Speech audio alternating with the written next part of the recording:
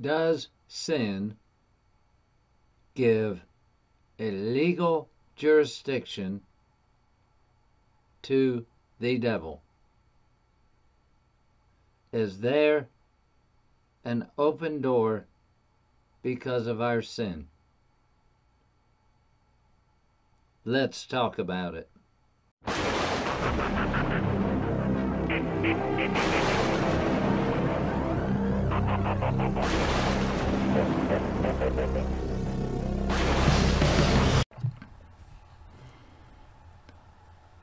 Thank you for landing on my channel. For the best teachings on divine health and divine healing, hit that subscribe button. Click that old bell so you'll be notified when I post new content every single week, every single Wednesday. Hi, my name is Tony Myers. I was healed from Lou Gehrig's disease. My testimony was featured on the 700 Club. I've written 5 books about divine healing, and I've guided thousands to be able to recognize and acknowledge their full healing. And with just a few tweaks in your perception and your beliefs, you, yes, you, can be next. This belief is one of the most dangerous beliefs, because now we're saying it is up to us to go off of our righteousness, and that if you sin, you're no longer God's, therefore the devil has jurisdiction over you.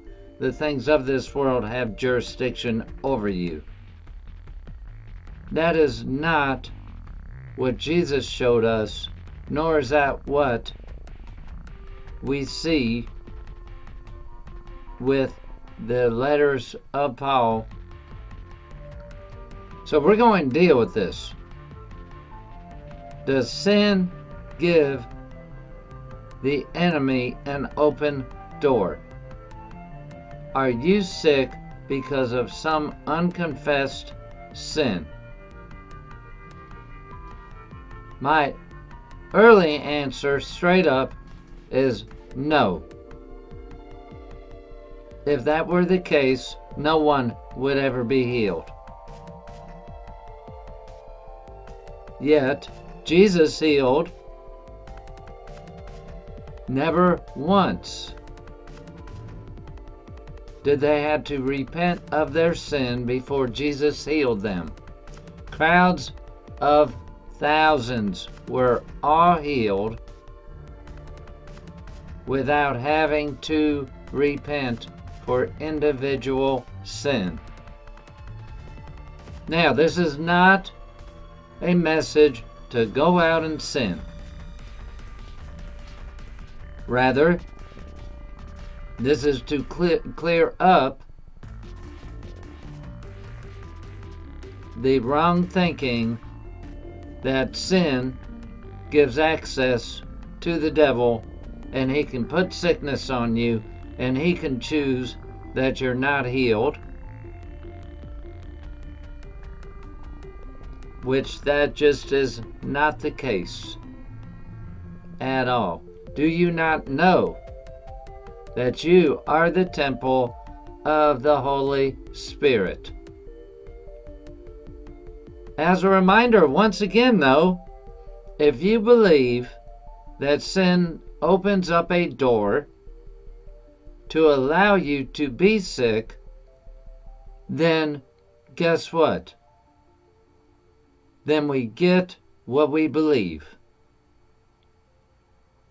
which is why many people are sick, because they believe this, and they believe they cannot be healed until they get rid of all unconfessed sin. This is what we're talking about today. Now, those who are listening to me, I'm assuming you are seeking Jesus. You are seeking God.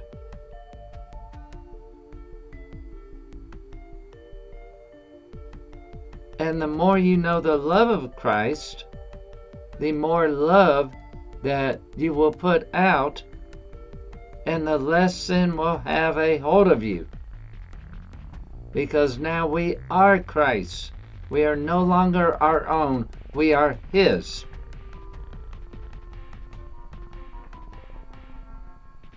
I personally believe repentance is important. Repentance meaning it's nothing more than recognizing the wrong and turning away from it.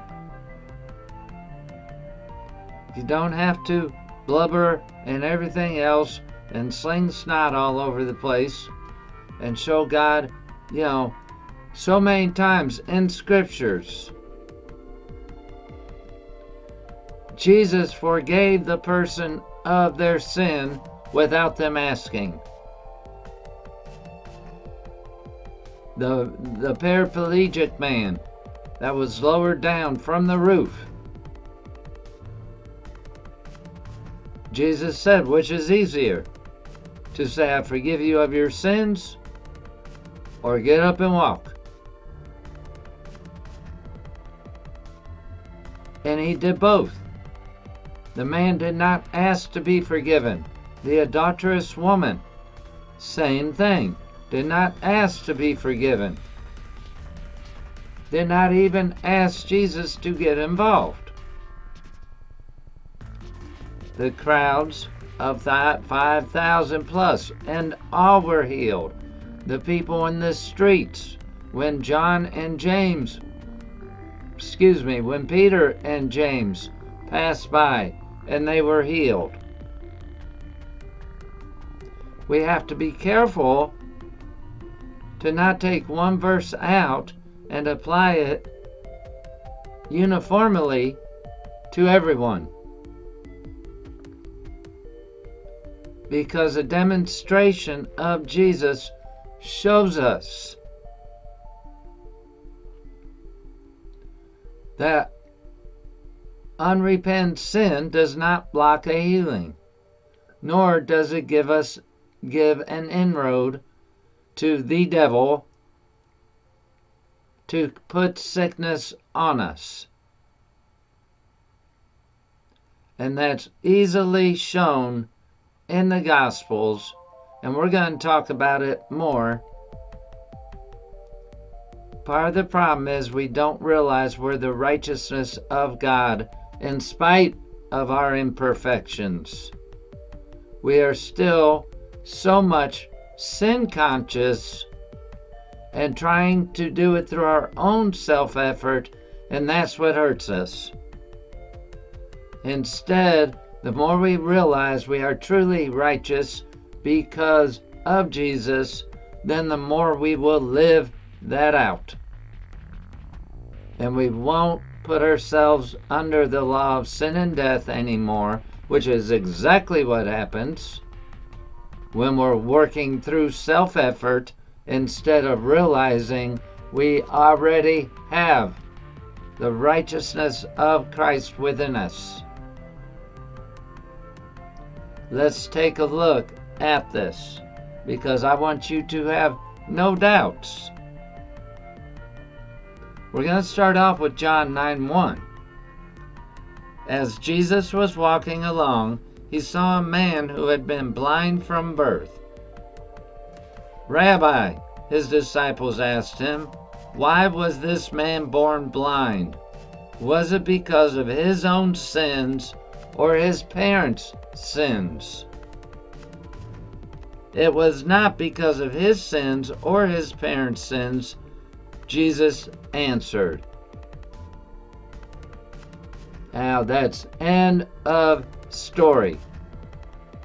Jesus is no respecter of persons.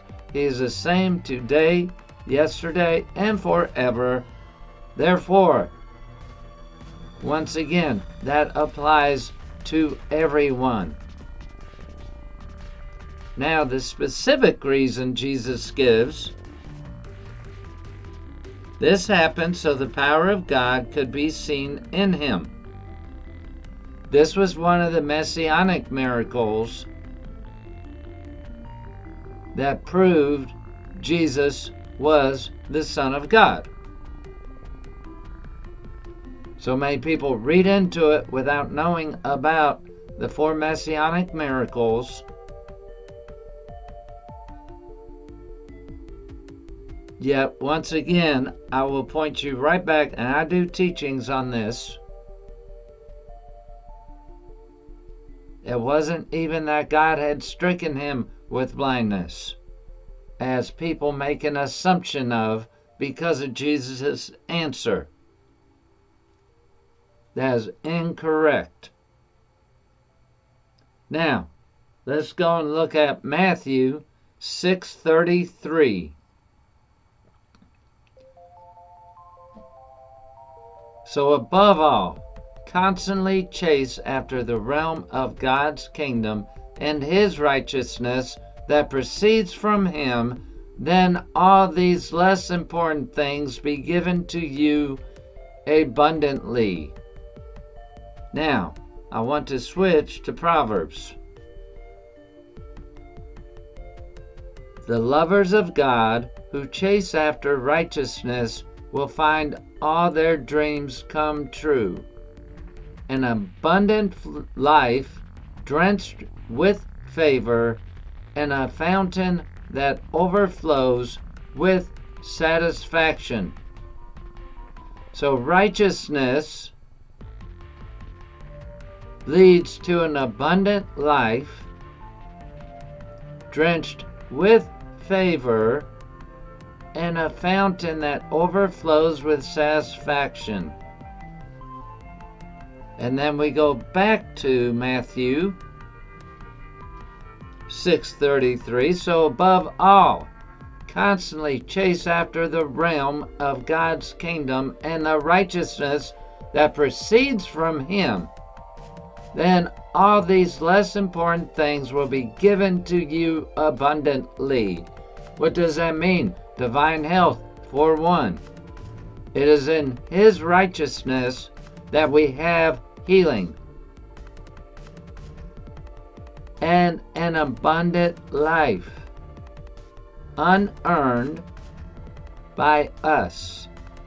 The answer is already yes. It is the Father's will that all be healed. Why? Because now we are his righteousness, and his righteousness is the foundation for life abundantly now. We separate an abundant life into after we die. In the proverb 21:21, there's a specific tie-in to health and abundant life now. They did not have at this time a spiritual going to heaven. All of their blessings were for the now.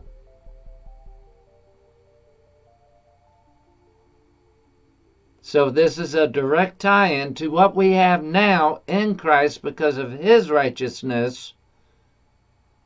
We have healing independent of our actions.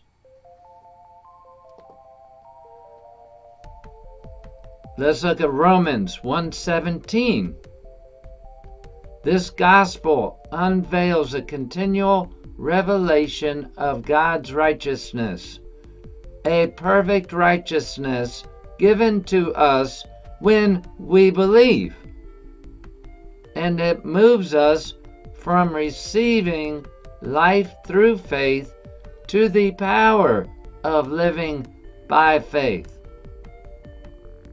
This is what the scripture means when it says, we are right with God through life-giving faith. So his righteousness is the very foundation for our healing on earth, with no strings attached. We are now his, therefore the world has got nothing on us. Romans 3:21 through 22. But now, independently of the law, the righteousness of God is tangible and brought to light through Jesus, the Anointed One. This is the righteousness that the Scriptures prophesied would come. It is God's righteousness made visible through the faithfulness of Jesus Christ. And now all who believe in him receive that gift, for there is really no difference between us. Now there is no difference between Christ and us, because he's within us. Therefore, if Jesus could not get sick, and he could not, therefore can we. If the devil had no inroad to Jesus, does he have an inroad to us? No.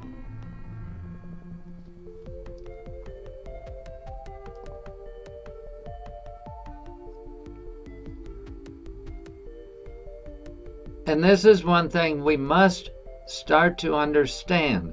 So many people, when it comes to healing, are looking for their past sin. They're looking for who they haven't forgiven. And they come up with theologies as to why they're not healed, when the scriptural truth is much greater.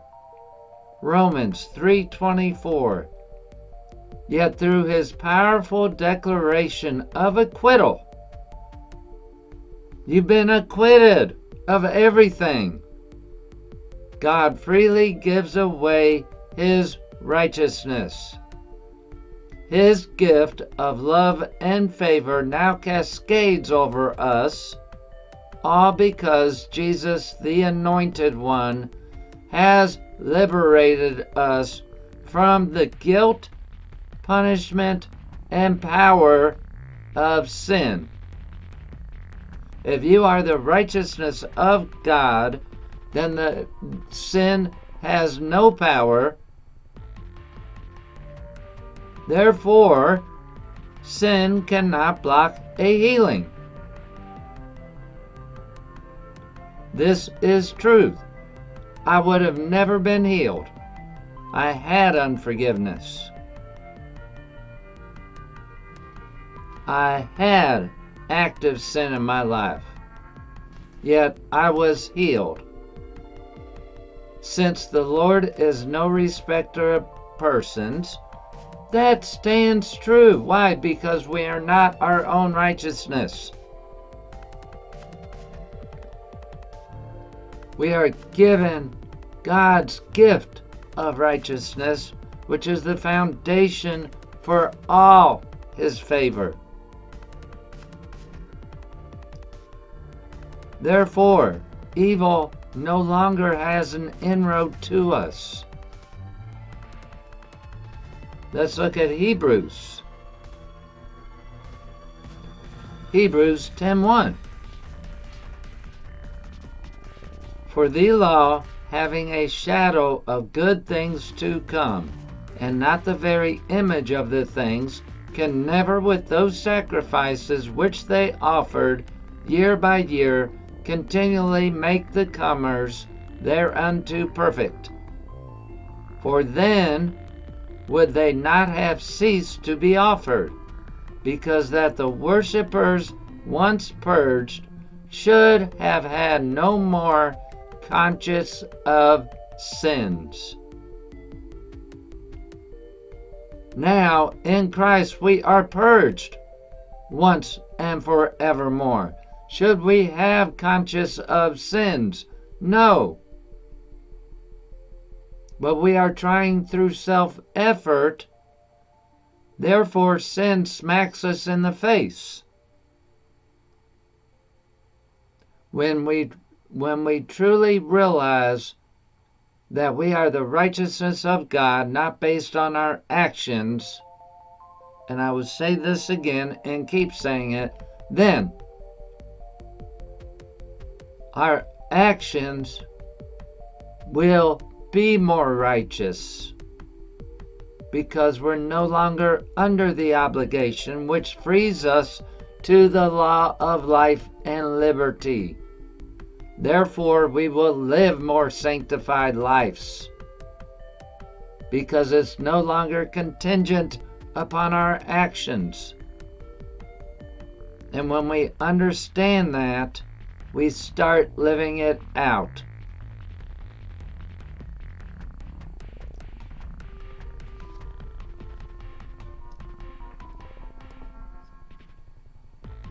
Now, a lot of times we use Mark 25 through 26, and whenever you stand praying, if you find that you carry something in your heart against another person, release him and forgive him, so that your Father in heaven will also release you and forgive you of your faults. But if you will not release forgiveness, don't expect your Father in heaven to release you from your misdeeds.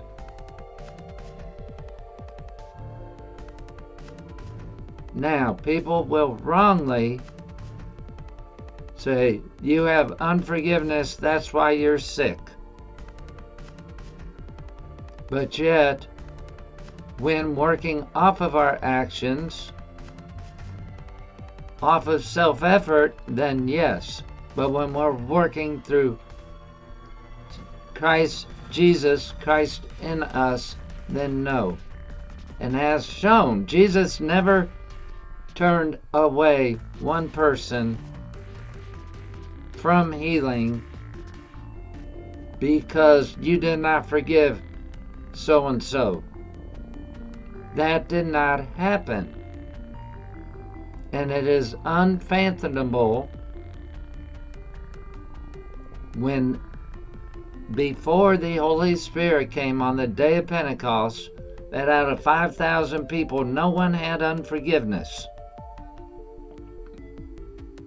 So we have to look not to our own understanding, because our own understanding will take this verse out and say, oh, see, we can't be healed if we have unforgiveness, so therefore I've got to figure out who I haven't forgiven. One, if you have to think about who you haven't forgiven, then you've probably forgiven them. And then in the search, now you're bringing up the emotions and the feelings, and so then you conjure up unforgiveness.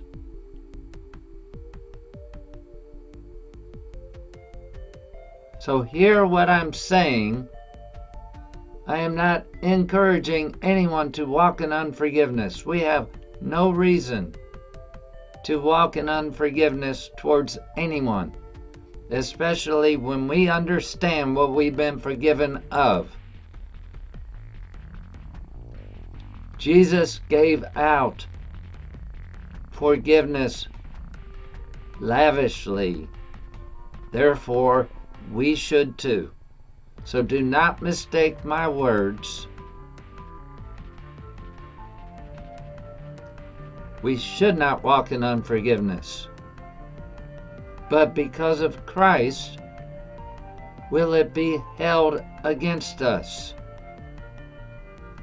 Is it a blockage to healing? No. As I stated, these verses in Romans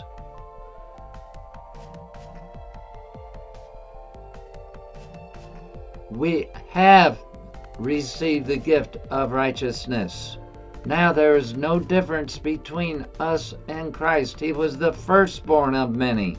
Now we are sons of God because of Christ, because of who is in us.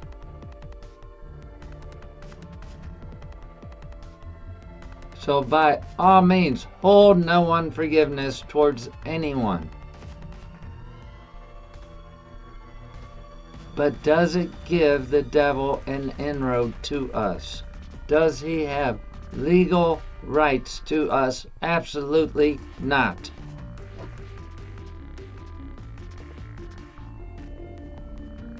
Yet through his powerful declaration of acquittal, we've been acquitted. Which means we have the one, the only judge of us, who has judged us to be his righteousness.